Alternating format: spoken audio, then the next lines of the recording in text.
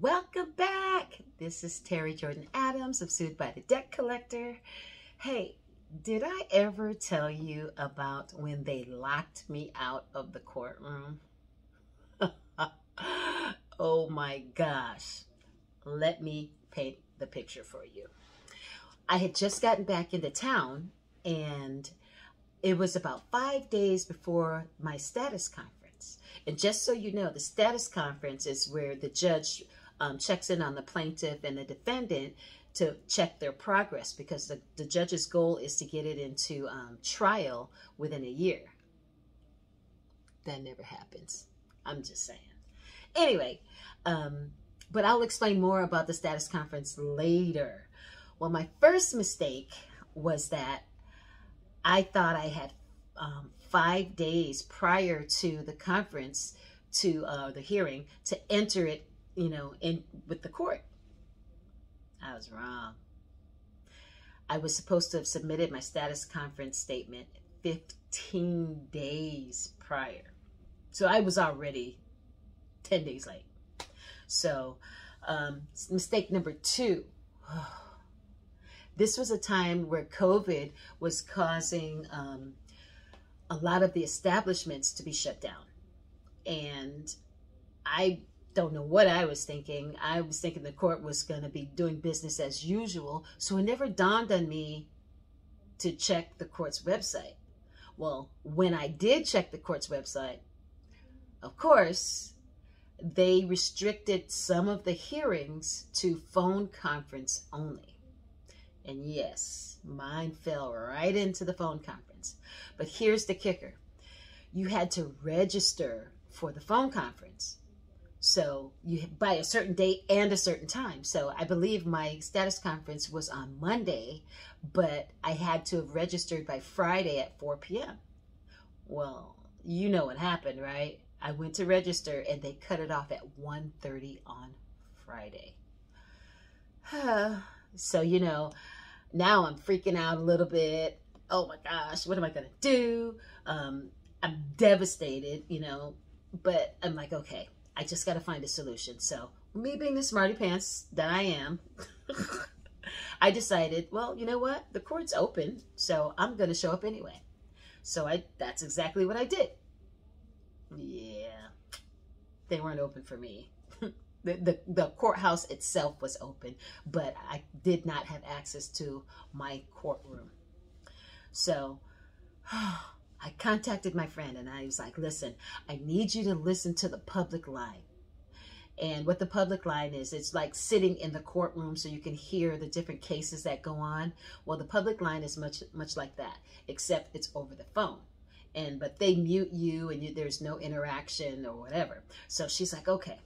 And she knew that I was running around from department to, try to find, someone that I could communicate with, somebody that can help me in this situation. Because it wasn't for lack of trying that, I wasn't able to register. Anyway, so I let her know, make sure to let me know when they call my name.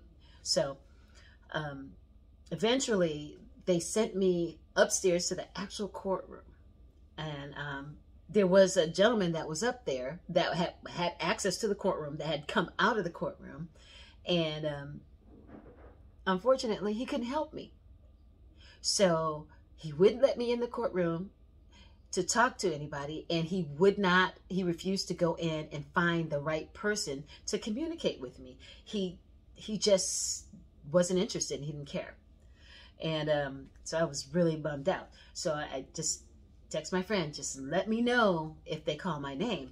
And she responded in caps, "You're not in the courtroom? They called your name." I'm like, what? No. Oh my gosh. So now before I continue on this story, do me a favor. Follow us and subscribe. And please click that like button. It helps us to grow in our audience, and we get more exposure by doing so. And also, I am going to create a mini series out of this, because there's another half of this story that I'm going to share in the next episode. And then I am actually going to give you some good information that deals with the actual status conference in another episode. I wanted to make the parts digestible, so make sure that you stay tuned in, because you're going to get some more juicy information. Okay, so anyway, so my friend, she texted me, "You're not in the courtroom, they called your name." Oh my God. At this point, I'm feeling defeated. I worked so hard up to this point to respond to the lawsuit. I had avoided a default judgment. I represented myself. I was winning. And now I missed my hearing. Devastated. The only thing I could do now was wait to the following day when they posted the minutes so that I could actually see what happened. My heart was in my stomach. You know, the next day my heart was in my stomach, and my chest was pounding. So the next day they entered the minutes. Oh boy. And it was shocking, absolutely shocking.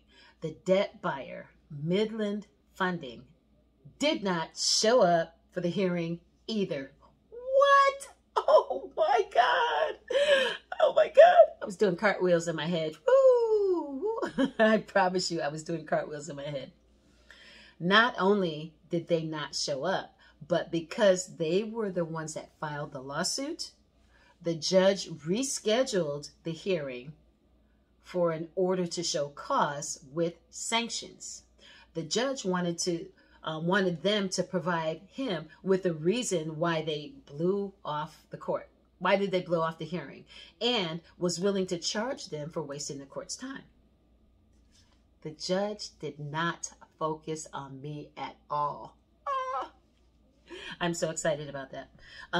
Now, I would never say that this was typical, but I did receive an abundant blessing, and I do not take that for granted. I am so grateful.